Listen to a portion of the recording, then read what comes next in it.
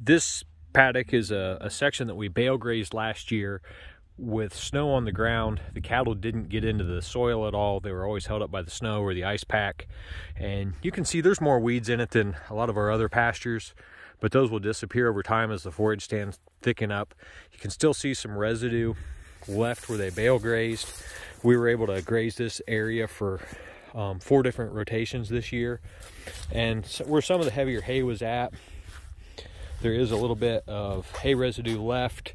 You can kind of see the circle around it. But the cool thing is how well the grass has grown with nothing special done to it.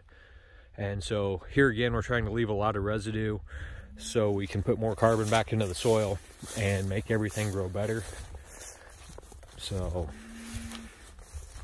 just looking around at this, there's a few thistles and things like that, but like I said, a competitive forage stand will really improve this.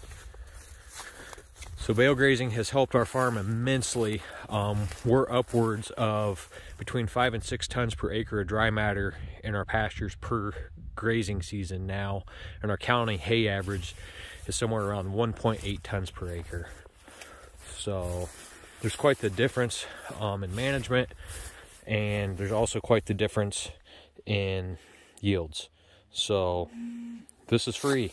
This hasn't cost us anything except taking a little time to think through the process and make this work.